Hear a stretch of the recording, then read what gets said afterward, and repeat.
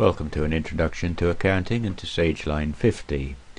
In this podcast we're going to take a look at quotations.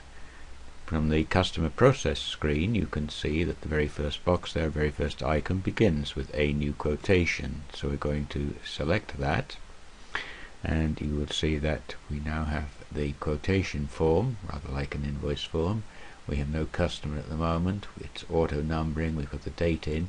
Let's select a customer. We'll have Hilda, and having selected the customer we now see that her details are filled in for the name and address, and we're going to look for the product code.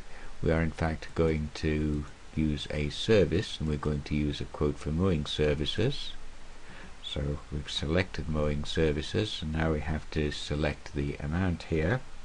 So we will select 20 hours worth of mowing, and you can see we're quoting £240 plus VAT.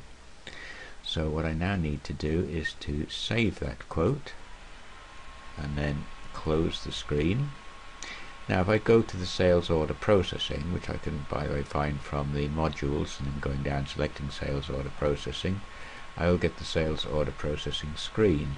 You can see that I have the, let's just select Hilda's on her own. I have Hilda's order here, and Hilda's quote, sorry, here. And what I'm going to do now is I'm just going to double click and open it up. And what I want to do is to complete this quotation. And what it's saying is the quotation at the moment is open and it hasn't been won before it can be completed. Do we want to mark this quotation as won and completed? That's a rather long way around of just saying, do you want to turn this into an actual sales order? Yes. Do we want to create the invoice details, update stock and record dispatch? Yes. We will print later, however. And do we want to print this sales order at the moment? No, we don't. We're going to close that.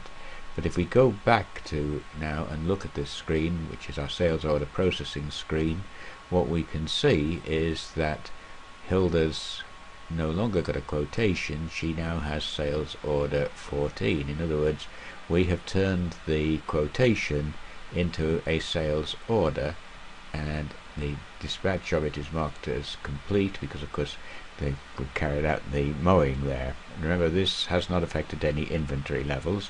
This was a quotation for a service. The quotation was accepted and turned into a sales order. Thank you.